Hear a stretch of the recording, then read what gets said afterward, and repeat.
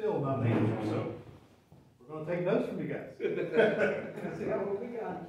Is there a speaker from this group that would Sure, like to say? I'll speak. It's a leadership thing, so I'll be a leader tonight. These are probably more thematic than they are practical, but just some highlights from our discussion. Obviously, this is a cross-locality question, so we thought building relationships with the other locality involved early on, separate and apart from the hot issue in question, is critical, meaning communicate early and often and build those good relationships with the neighboring localities so that when something like this arises, you already have trust and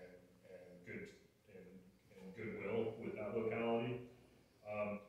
Within the issue itself, here, landfill and related traffic problems, try to navigate with your partners in that locality to see if you can settle on a win-win resolution.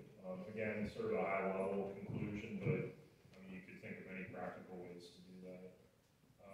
And really, this goes back to the question of listening that we talked about separately in the other exercise, but really listening to the other locality and their representatives and understanding more than just the fact that they're building this landfill, but what are the details?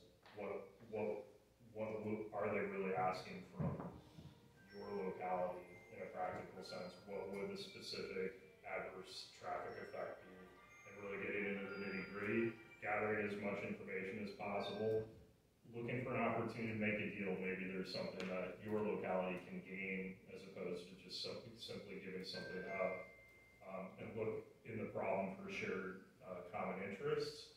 And a really good point from one of my cohort members, don't let that locality define their problem for you, but rather perhaps work with them cooperatively in a way that might result in you redefining their problem.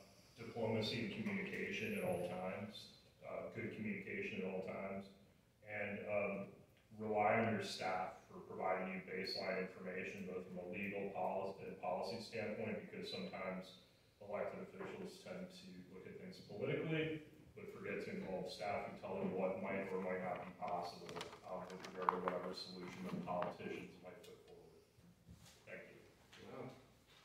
Wow. My impression is all your points had a positive perspective to it.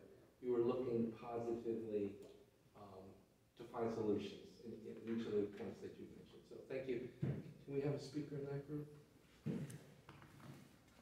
Yeah, I think our discussion pretty much paralleled theirs in terms of finding more important to find a delegation of people who already have relationships with this county. The county's been here for a long time. There are already things going on and have been going on for some, historically.